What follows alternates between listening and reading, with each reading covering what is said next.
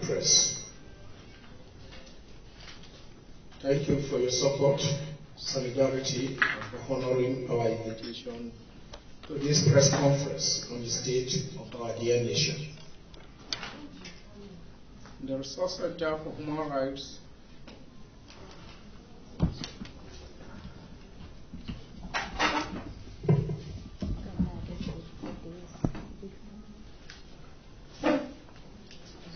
The Resource Center for Human Rights and Civic Education crisis has been closely observing the developments across the country since the beginning of 2021. Knowing from many experiences that the year 2020 was extremely challenging and difficult on many fronts, Nigerians prayed and hoped for a better day in the year 2021. Unfortunately, for the vast majority of long-suffering citizens who looked up to leaders and those in authority to chart the course towards relief and reprieve, the actions and inactions of those in position of power have been, to say the least, most disappointing. Crisis notes with utmost dismay that despite the devastating impact of the COVID-19 pandemic, which in its fourth wave continues to destroy lives, businesses, and livelihoods, politicians across all tiers of government continue to inflict harsh conditions on the ordinary people. As this stands across all strata of political authority, impunity has replaced democratic decision-making, while those holding political power carry on without any consideration for social and economic justice. Abuse of citizens' rights, attacks on dissent and free speech have all become the order of the day. From the local government to the state, and even to the federal level, citizens can hardly find examples of conduct that fall in line with principled, purposeful, and people-oriented leadership. All across the land, impunity and reckless use of political power is the name of the game.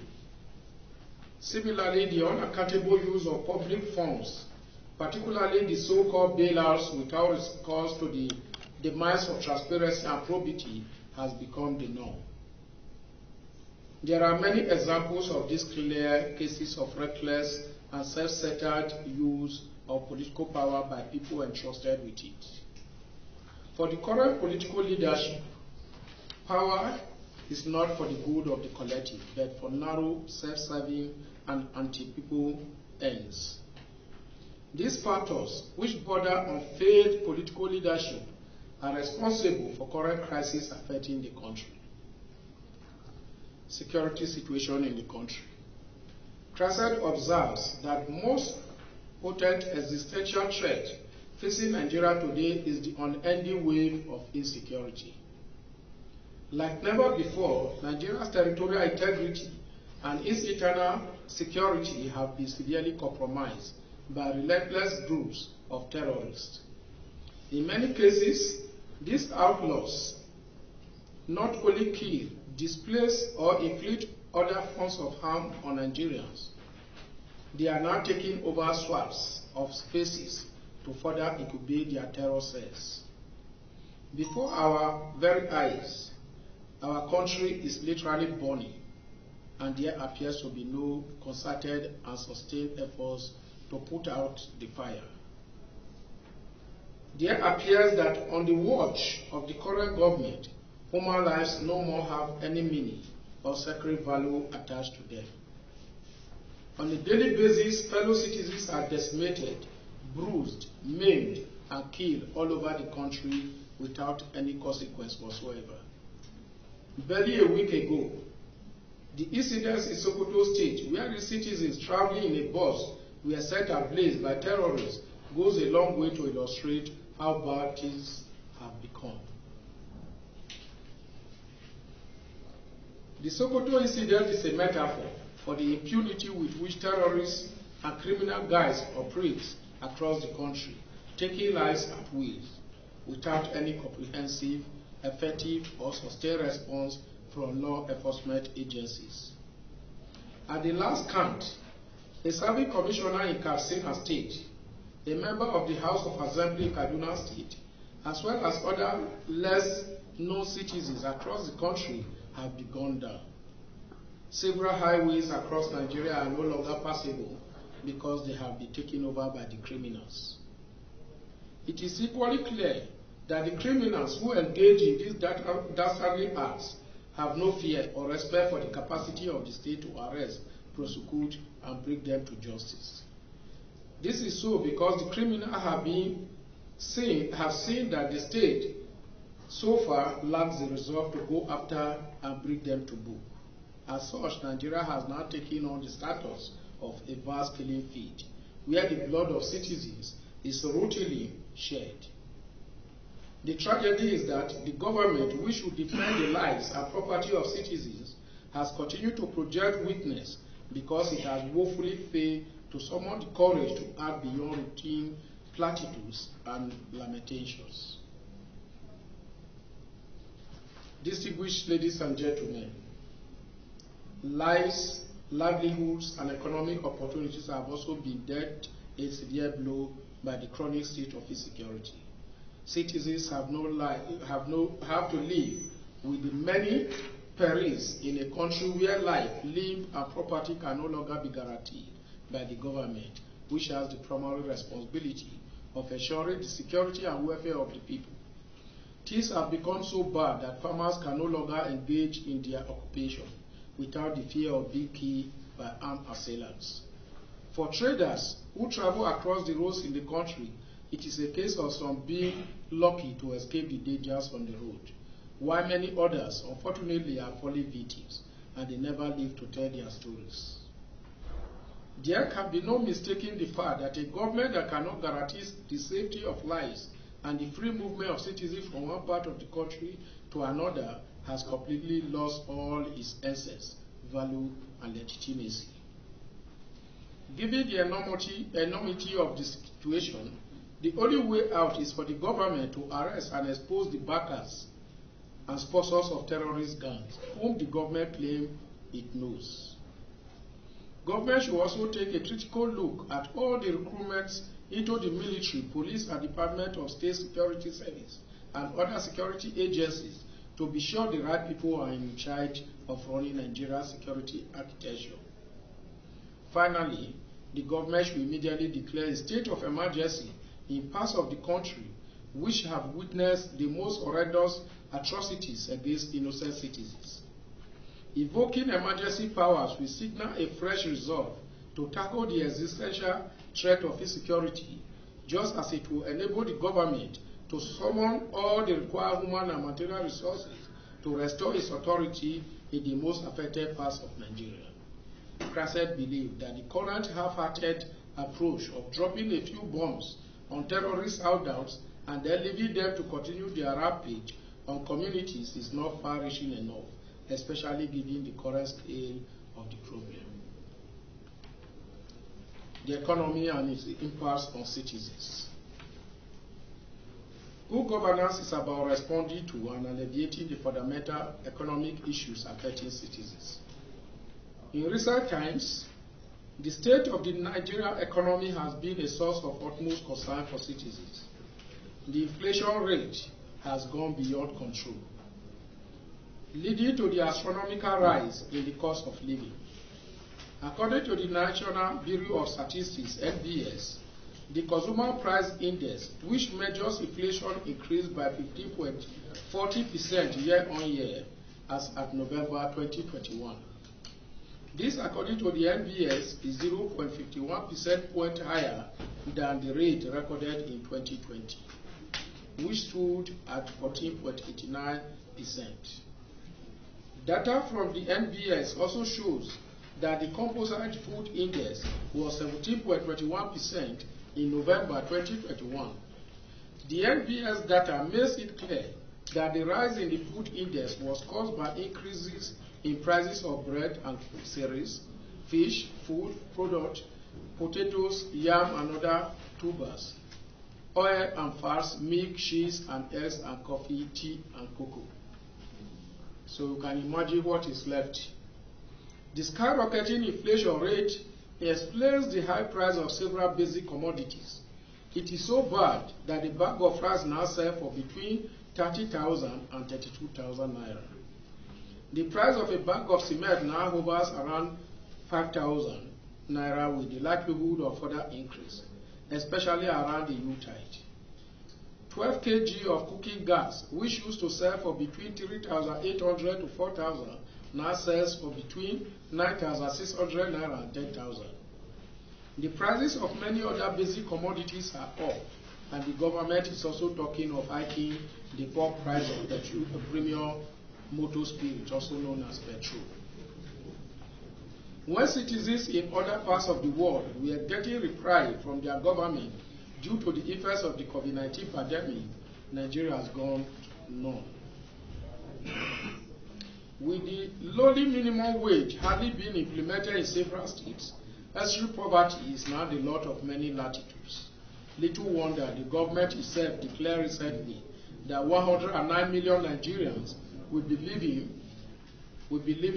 in poverty by the end of 2022.